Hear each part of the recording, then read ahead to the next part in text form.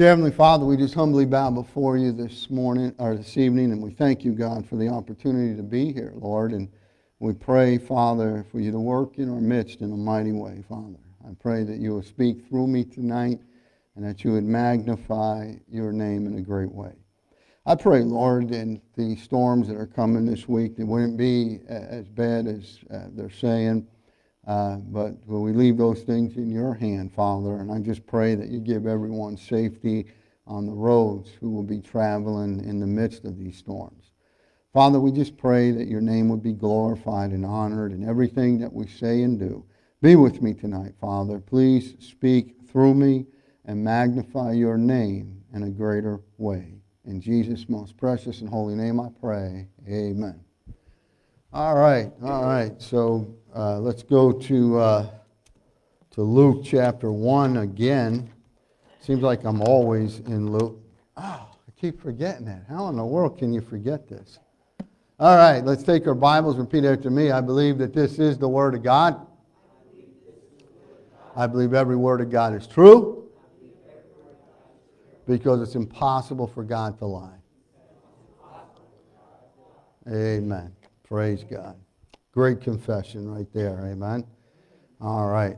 Okay, so the title of the message is Mary Investigates the Angel's Sign. He told her, we looked at this morning, he told her in verse number 36, Behold, thy cousin Elizabeth, she hath also conceived a son in her old age, and this is the 6th month with her, who is called barren. And so right away, Mary is going to check in on these things. And so we're looking at, see how far we get in this tonight, but there's basically two main points. Elizabeth encourages Mary, which is primarily where the message will be. And then if we have the time, Mary rejoices in God, my Savior, which would be God her Savior, which tells us that Mary had to be saved. She refers to God as her Savior. So she was a sinner that had to be saved. So people that teach that she was sinless, they teach a false doctrine. She was not sinless. A very righteous young woman, great character and all that, very pure, but not sinless. Amen. There is nobody sinless. And part of the error of that teaching is that she had to be sinless in order to bring the Christ child in the world. Well, if you think through that, then her mother would have had to have been sinless to bring Mary into the world sinless to bring the Christ child into the world. You see, it doesn't stop. And so it's just foolishness. It's just, once again, people getting away from the plain teaching of the Word of God. So Mary, we looked at this morning. Mary gets the visitation from Gabriel, and he gives her the announcement that she is going to bring the Christ child into the world. So then verse 39 tells us, And Mary arose in those days and went into the hill country with haste in a city of Judah. So she does this with haste. Now, you have to really admire Mary, because the journey she's about to make is 80 miles. She is going to be in hill country, and it's dangerous. It's not like today. I mean, today it's dangerous to travel, but there's some safety things in place today. You have police and state troopers and things of that nature. Back then, you had none of that. And this is very extremely dangerous. Most people would travel in groups, but she needs to get to where Elizabeth is to confirm everything that the angel had told her. So she is doing this in haste. She's not taking a whole lot of time. She's not dragging her feet. She's heading on this journey. And this is just one incredible journey. And she's a very young girl, very young girl. I like to think that she was 15, but a lot of scholars say she may have been even younger than that. 14 years old, maybe younger. So consider a young girl just going on an 80-mile trip. She's not driving there. There's no cars. So it's quite a long walk. Amen. Think about it somewhere around here that's 80 miles away, and then think about walking there. That's what she did. And so it's just absolutely incredible. She made haste. And so verse number 40 tells us, and entered into the house of Zacharias and saluted Elizabeth. And saluted just means that she greeted her, and they had a respectful way of greeting one another, and that's what she did. So now, when Elizabeth is encouraging Mary, we can break this down into 3 different sections. Mary receives a personal confirmation, Mary witnesses a physical confirmation, and Mary hears a prophetic confirmation about her bringing the Christ child into the world. So first of all, there is Mary receives the personal confirmation. It tells us, verse number 40, and entered into the house of Zacharias and saluted Elizabeth. So you say, well, what is the personal confirmation? Well, imagine this. Imagine that Elizabeth's back is turned to her when Mary comes in the house and she turns around, 6 months pregnant. Yeah. There you go. There's the physical confirmation, the personal confirmation. She's with child. You know, we had 4 kids, and I still remember the first one more than any of them. And that's because I was away. Pamela got pregnant, and then 3 months later, I had left the country, and then I came back. And when I came back, I mean, it was just like a week before Shanda was born. And so when I am looking from the plane, I'm looking for her outside, and I saw her. But then I saw her turn sideways to say something to her mother. And boy, talk about culture shock. Woo, that belly was sticking out there. And I said, wow. Then it really hit. I've been away so long, I did not think about that. And back when I was in, just like Tom, we didn't have this Skype and cell phones and all the stuff people have today. Everything was all, you got letters. That was it. Amen. You sent letters. Yeah, and you didn't see each other. Unless somebody sent you a picture, you didn't see them that whole time. And when I was in Diego Garcia, you couldn't even make a normal phone call. It was over a ham radio. And so it was a lot different than it is today. Amen? But, and so this is how it was with Mary. She has no communication with Elizabeth other than to go down there and talk to her. And she receives a personal confirmation. Now think about some of the things they have in common that neither one of them might be, Elizabeth won't be aware of, Mary will be aware of. They both talked to Gabriel personally. Amen? So they both were able to meet Gabriel and to have a conversation with him about their future destiny. And like I said this morning, angels don't do this. They don't casually come up and have conversations with you. Now, I do believe that angels interact in our life, but for the most part, we're not aware. Angels aren't aware. Amen? And so if you're expecting Gabriel to show up and have a conversation with you, don't look for that this side of heaven. Amen? And you might not get it the other side of heaven either. But understand that in this particular case with these 2 women, it was necessary, and that's one thing that they have in common. So Mary receives a personal confirmation. She physically sees her pregnant. But then Mary witnesses a physical confirmation. And so here's the physical confirmation in verse 41.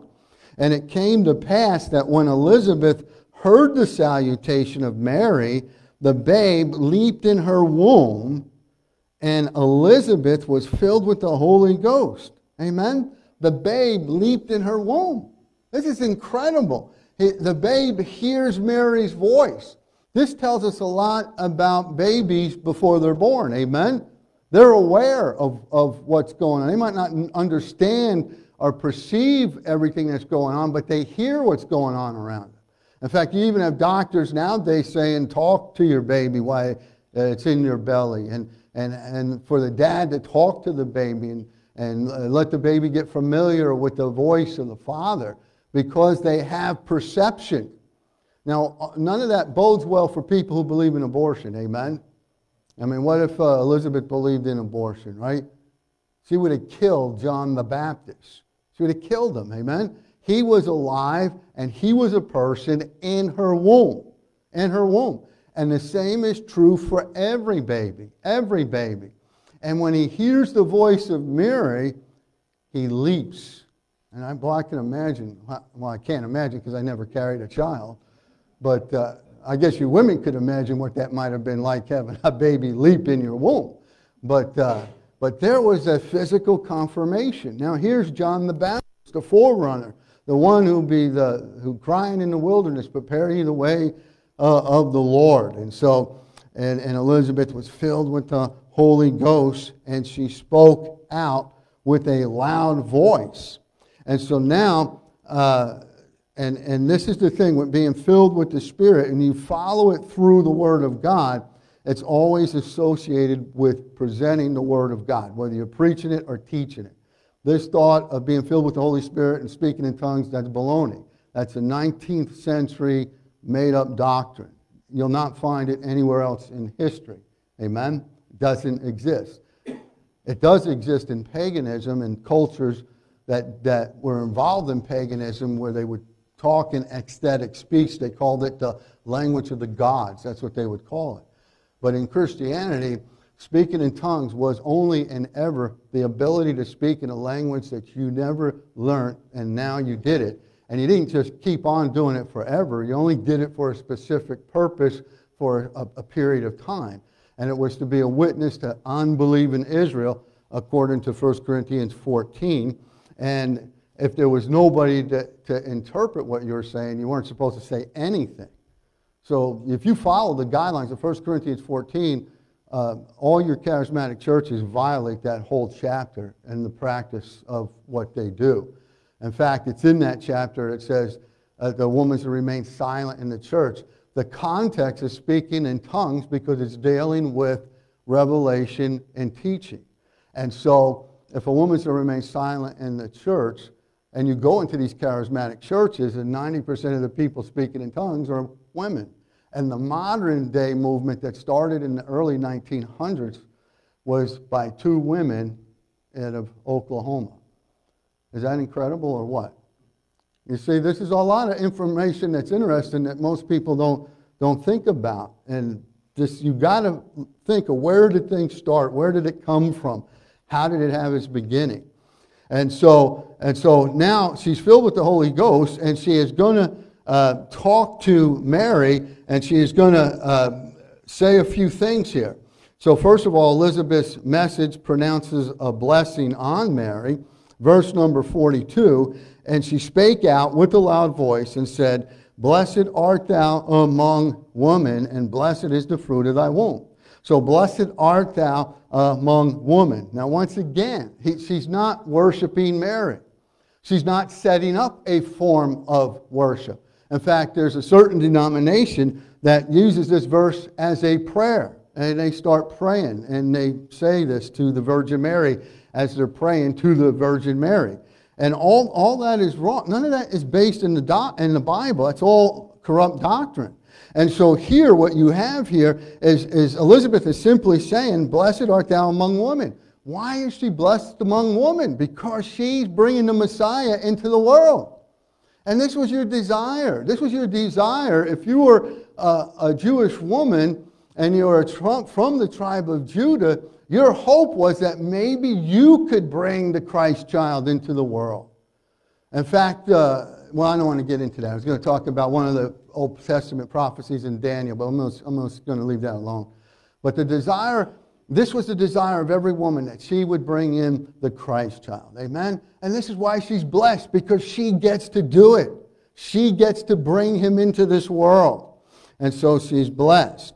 And we don't want to diminish from Mary's importance, all right? Because sometimes you'll hear me preach this way, and I'm talking about how another doctrine isn't correct, and you might think that I don't have a high opinion of Mary. That's not true. I do have a high opinion of Mary.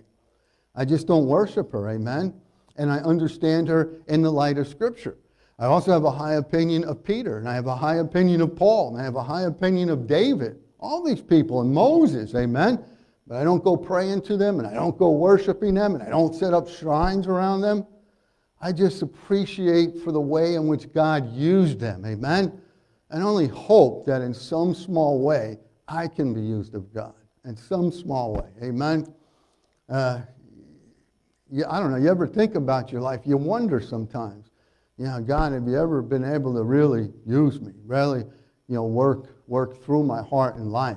And so this is why she's blessed, because she's getting to bring in the Christ child. So her message is a personal blessing on Mary. It's also had a great words of blessing for the child. So notice, and blessed is the fruit of thy womb. Blessed is the fruit of thy womb. What's the fruit of her womb? Who is the fruit of her womb? The Lord Jesus Christ. Now, I was listening to Friends of Israel on the way over here. I just love listening to that program. And anyway, I couldn't help but think that as Mary is carrying this babe in her womb and she's going to give birth to it, this is the God of Abraham, Isaac, and Jacob. Amen? Lorna Simcox, which I knew her husband, but I haven't talked to him in many, many years, Tom Simcox. But she was sharing her testimony about being a Jew. She felt like Christians bowed down to a man, where Jews worship the God of Abraham, Isaac, and Jacob. And so she was giving her testimony. And when she was talking about that, that's when I begin to think about this. That Jesus is the God of Abraham, Isaac, and Jacob. And even as the babe, we look at the babe in the manger, and don't forget that babe in the manger is the God of Abraham, Isaac, and Jacob. Amen? And that babe in the manger is the fulfillment of Isaiah 53. Now, it'll be 33 years from this time till it happens, but he's the fulfillment of Isaiah 53. He is going to be sacrificed for our sins. He's going to be bruised for our iniquities. And this is the God of all creation. Amen? Blessed is the fruit of thy womb. Yes, for sure. For sure he's blessed. He is Messiah. He is King of kings. He is Lord of lords. And he's worthy and deserving of all praise, all glory, all honor. Amen? And so this is what she's talking about when she says, blessed is the fruit of thy womb. And then Elizabeth has a blessing of herself. And she says in verse number 43, and whence is this to me that the mother of my Lord should come to me? And I love the way that Elizabeth says this. The mother of my Lord. She knows that the baby within Mary's womb isn't just any old child, but this is Messiah. This is her Lord. Amen? And don't mistake this, because this is another misteaching. People will look at this verse, and right away they say, well, look at Mary, the mother of God. It never says Mary's the mother of God. Amen? And she's not the mother of God. As all she did is the vehicle to bring the eternal God wrapped in human flesh into the world. Amen? She's not the mother of God, for crying out loud, but she did bring our Lord. And so in that sense, that she has to take on the role of a mother in raising Jesus, don't ever lose sight of who he is all the way. There was one time that Mary started to lose sight of that, remember? When Jesus was about 12 years old, and he was in the temple, and the caravan that they were traveling went left. They left and headed back to Nazareth, and Jesus was left behind. They didn't realize he was left behind. They went back looking for him, Mary and Joseph, and no doubt, like any parent would be, you're beside yourself, first with fear, then with anger when you find him. Amen? Where have you been? And I could see her, where have you been, boy? What are you doing? And he said, woman, don't you know I must be about my Father's business? He is still God at 12 years old. But then the Bible tells us that he did what? He submitted himself to them. So that even though he is God, he still submits himself to his parents. So for all the young people here tonight, if it was good enough for Jesus to submit himself to his mom and dad, then it's good enough for you. Amen? Parents should at least give me an amen for that. Come on. Go get it, preacher. Amen. So what verse am I on? Verse 44. All right. Let's run into it from verse 43. And whence is this to me that the mother of my Lord should come to me? For lo, as soon as the voice of thy salutation sounded in my ears, the babe leaped in my womb for joy. So it's like John leaping in her womb gave her confirmation that Mary is carrying the Christ child. And so this is absolutely incredible. And they were already aware of John's future, what John was supposed to be. And here is now Mary and Elizabeth meeting face to face. Lo, as soon as the voice of thy salutation sounded in my ears, the babe leaped in my womb for joy. You got to love that. Amen. You got to love that verse. All right, so then look at verse number 45. And blessed is she that believed, for there shall be a performance of those things which were told her from the Lord. Blessed is she that believed. Why? How? Well, look at us. We get promises from God, but do we believe them? And I was thinking about that the other day. How often do we really believe the promises of God? How often do we pray the promises of God?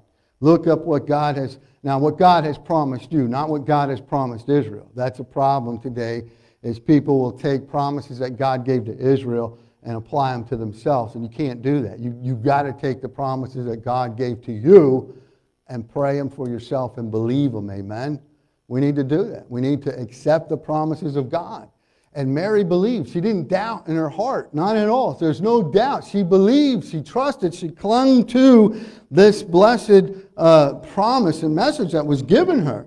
And blessed is she that believed, for there shall be a performance of those things which the Lord, which were told her from the Lord. And so how did the Lord tell her? He told her through the angel Gabriel, but nonetheless, it was the word of the Lord. How does the Lord speak to you today? Right here. You might be reading words off the page of the Bible, but it's still the Lord speaking to you. Now, what you have to be, what I have to be, is like Mary and believe. Believe the word that God has spoken to us through the Scripture. Amen? We need to believe this. We don't need to be running for prophetic utterance and all this other nonsense that goes on, half of which cannot even be verified. Let me say 99% can't even be verified. And it just aggravates me that so many people buy into that and ignore the written word of God. All right, now Mary's response to that is incredible, because in Mary's response, every one of her responses are based in Scripture, which tells us that she knew the Word of God. Now, I'm not going to take the time tonight. Last year, I think it was, I took a whole message just looking at all these verses where they come from the Old Testament of what she's saying here. It tells us, it shows us that she was very familiar with the Word of God. She wasn't just a girl that was Jewish and that's what she was and did what Jews do. No, she was a girl that knew the Scriptures, that knew what the Word of God said. She knew it so well, she wove it into her life, and it became a part of who she is, amen? And this is what it should be for us. Our life should be Scripture woven in and through us, amen? We should really not just say we believe this book, but actually believe it, live in it, making it part of our life, trusting what it has to say. So now notice in Mary's response what she says here. And Mary said, my Lord, Mary said, my soul doth magnify the Lord. She's magnifying the Lord. She's praising God. This is another lost art in modern Christianity that we have got to get back to, us learning how to pour our heart out to God in praise. Not just always, asking for things, but learning to praise Him. And you say, well, I don't know what to do. Well, find verses that praise God and pray them back to God. I mean, there's been many times I've taken things from Revelation where God's being worshiped, and I make that, personalize that, and I make that part of my prayer. And there's nothing wrong with doing that, amen? Praising God and magnifying the Lord. And my spirit hath rejoiced in God my Savior. There it is. She calls God her Savior. God my Savior. If you have to have a Savior, it means that you're a sinner. If you have to have a Savior, it means you're a sinner that's bound for a devil's hell. And your only hope is the Savior to save you from that. Amen? So Mary had to be saved just like everybody else. For he hath regarded the low estate of his handmaiden. For behold, from henceforth all generations shall call me blessed. And that's true. That's true. He looked on Mary. He regarded the low estate of his handmaiden, his servant. He looked on her.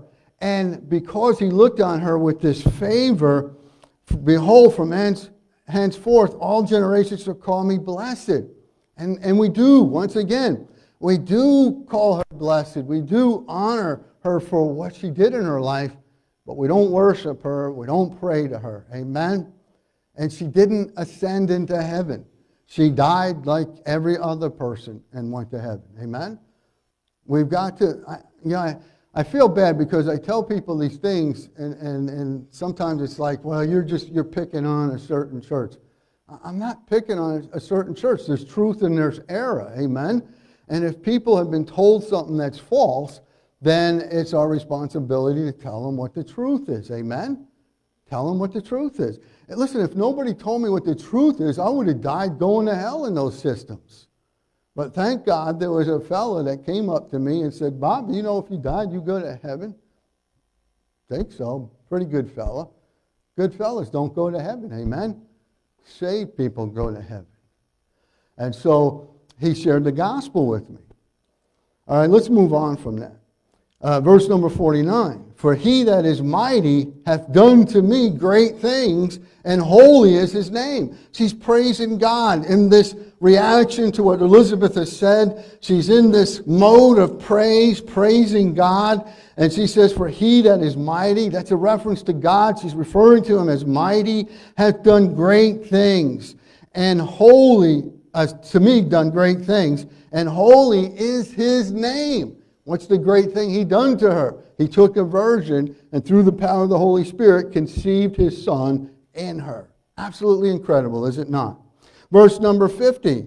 And his mercy is on them that fear him from generation to generation. Did you get that? His mercy isn't just there because he's God and he's kind and benevolent. His mercy is on them that fear him. That fear him. Do you fear God? I would venture to say that the problem with America, not picking on the liberals and the unbelievers, but the Christians themselves, is that there's no fear of God amongst Christians. Amen? Christians do not fear God. They look to God the same way they look to Santa Claus. Who in the world is afraid of Santa Claus? There ain't nobody afraid of Santa. Well, sometimes you see little kids crying, but that's different. Amen? Most people are not afraid of Santa Claus. Amen? And Santa Claus is what? He gives you things. All right? Jesus is not Santa Claus. Amen? He is not Santa Claus that arbitrarily gives people things. He is a God to be feared, adored, and worshipped. Amen? He's a God that deserves our reverence and our awe and our respect. He's a God that deserves us to, be a little afraid at times. Amen? Why is that? The same way I was afraid of my dad at times. I knew I was going to get the paddle.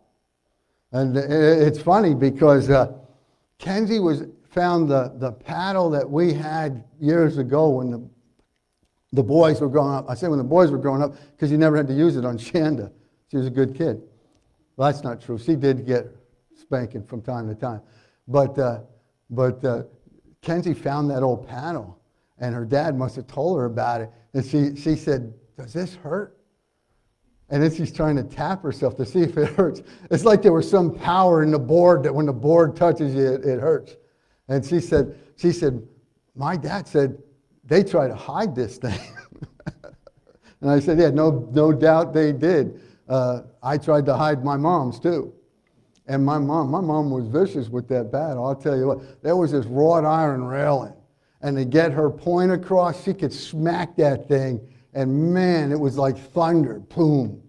And one day we had gotten her riled up, and she smacked that thing, and that spinner, that paddle just splintered it, busted up. And we were like, yeah, praise God. Well, we didn't say praise God. We didn't know God back then. But we were like excited. Yeah, the paddle's busted. Oh, you think so? I'm getting a wooden spoon. Every Italian mother has a wooden spoon, believe me. And it does the same. It has the same effect as the paddle. Amen. But anyway, I'm digressing. I'm way off course of the message here. Linda, where am I? Where am I supposed to be? Where am I at? 51, verse 51. Amen. Thank you. All right, so in verse 50 it says, His mercy is on them that fear Him from generation to generation.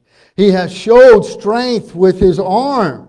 He hath scattered the proud in the imagination of their hearts. He scattered the proud in the imagination of the hearts. I imagine there was a lot of women in that day that thought they deserved the right to be the mother of the Messiah. But guess what? None of them were it. All the great people, all the important women of the day, none of them were it. Mary was the one that God had His hand and His eye upon. Amen? And we should rejoice in that. I'm always telling you, you don't have to be somebody famous or popular. It's all you just have to be is willing to be used by God. That's all you have to do. And don't look for glory for yourself, but look for glory for God. And these other women that probably desired to be the mother of Messiah, they probably desired it for their own glory, you know, not even realizing what it would cost to be that great woman to bring in the Christ child, because that was going to come at a great price. I remember back in Bible college, everybody would always admire D.L. Moody and George Whitefield and John Wesley. But the thought of my heart always was, that's great to desire to be like that. But is it the fame that you're after? Then you're after the wrong thing. And have you ever considered the price that these men paid? Spurgeon and all these great men of God paid a huge price to be used in the way that they were. They were attacked, maliciously attacked. George Whitefield, people talk about the thousands that filled the fields to hear Whitefield preach. But you know, there were times when Whitefield was chased out of villages, and they're throwing rocks at him, and they're throwing vegetables, and he's trying to preach in the open air, and they're throwing rotten vegetables at him. Does that sound glamorous? How about the great hymn writer, Charles Wesley? Charles Wesley had people make fun of him. The theater would put on plays where they made fun of Charles. Am I saying it right, Cindy? John Wesley was the preacher. Charles Wesley was the brother that wrote a lot of the hymns in our hymnal. And they would make plays, they would write plays making fun of him. And so these guys paid a heavy price for whatever notoriety they may have had on this side of heaven. It came at a great price. Are you willing to pay that price? Are you willing to spend the hours that they spent in the Word of God and in prayer, drawing close to God? Amen? Because the power comes from God. It doesn't, we live in the day of the electronic personality. People see somebody on TV and they go, oh, look at that mighty man of God. Really? Really? You don't know that. You only know what they want you to see. Amen? These men of God, John Wesley would fast twice a week, Wednesdays and Fridays. They were his fast days where he disciplined himself. And he fasts and prayed. He prayed every day. He prayed long prayers. In fact, someone said to him, he said, John, if the Lord was coming today, is there anything that you would do different than you're doing now? If you knew the Lord was coming at midnight tonight, is there anything different you would do? You know what he said? He said, I wouldn't do anything different. I would just keep doing what I'm doing. That's how it should be for all of us. There shouldn't be anything we need to change. We should be ready to meet our Lord. And so he said, he has showed strength with his arm. He has he had scattered the proud in the imagination of their hearts. He hath put down the mighty from their seats and exalted them of low degree. He hath filled the hungry with good things, and the rich he has sent empty away. He hath holpen his servant Israel in remembrance of his mercy, as he spake to our fathers, to Abraham, and to his seed forever. It's a beautiful song of Mary here in response to what Elizabeth told her. And like I said, every verse, it can be connected with an Old Testament verse showing how well she knew the Scripture. And then in verse 56, and Mary abode with her about 3 months. All right, so remember, Elizabeth is 6 months pregnant. She stays there for 3 months. That brings her up to 9 months. This is why I believe she was there when John was born. I just can't see a woman saying, well, see you later, Elizabeth. Hope things go well with that baby. No, I think she stayed there, that she was there when John was born, and then she went back. So Mary abode with her about 3 months and returned to her house. And my own personal opinion, because the Bible doesn't really give us timing to some of these events, my own personal opinion is that's when Joseph finds out. When Mary comes back and she's visibly with child, 3 months pregnant now, and Mary just lays it on him. And that's a lot to take in, amen? That's a lot to take in. But, I mean, there's also the possibility that she could have told him before she left, and being gone 3 months gave him time to think about what he was going to do, because we know from Matthew he did think about it. He didn't just make a decision on a whim. So maybe he did tell him. Maybe she did tell him before he left. But she left quickly, I know that. She left quickly. She left in haste. Now think about all the gossips in town that aren't privy to everything that went on. Well, you know that? Mary, she took off out of here pretty quick. Yeah, wonder what all that's about. I don't know. You know, and then here comes Jesus, you know. But hey, this was all part of the sacrifice of bringing in the Christ child. So the question comes back to us yet again.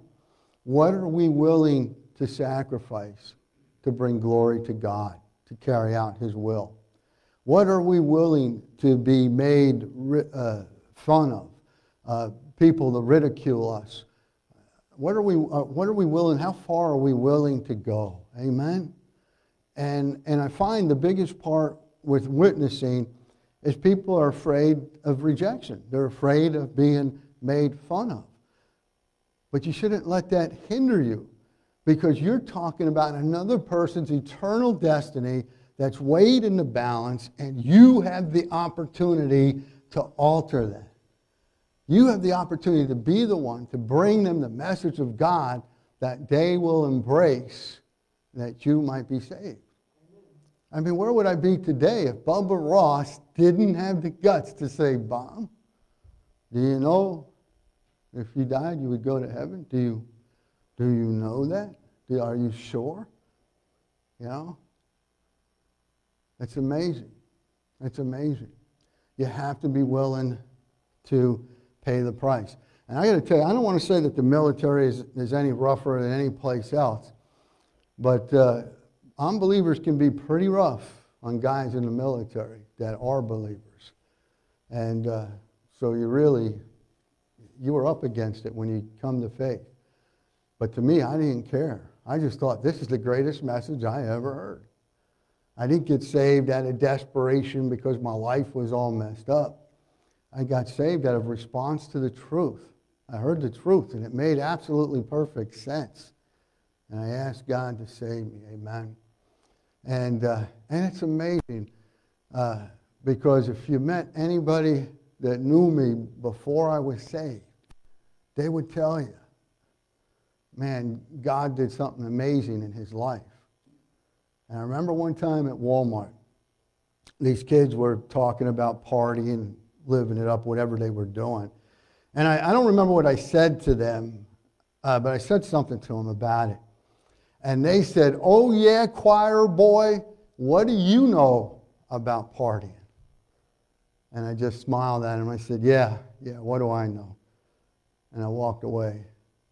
And I thought, if they only knew where I came from. Amen. It's amazing. It's grace. And it's a work that only God can do. Let him do it in your heart if he's never done it before. And if you're saved and you know you're saved, let him do a work in your life where you just fully consecrate yourself to him, to walk with him, to honor him, regardless of what it cost you to walk with him. Let's go to the Lord in prayer. Father and God, we thank you for this time together. We thank you for the eternal Word of God and the truths of the Word of God.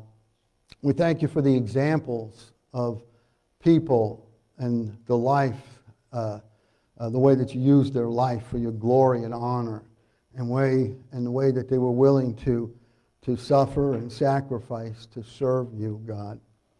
Help us, God, to have the same mindset, Lord.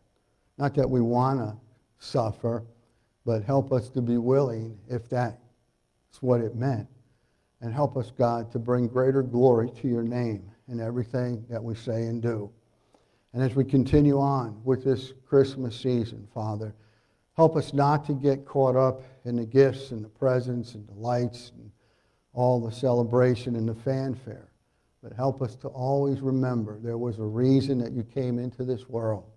Help us to always remember you're not just any old baby in that manger, but you're God. You're God Almighty, wrapped in human flesh, coming on a mission to save our wretched souls. Thank you, God, for saving my soul and giving me new life. I pray that this life of mine would in some small way bring glory to you. In Jesus' mighty name I pray. Amen. All right, so if Cindy will come and play the piano for us. If you take your hymnal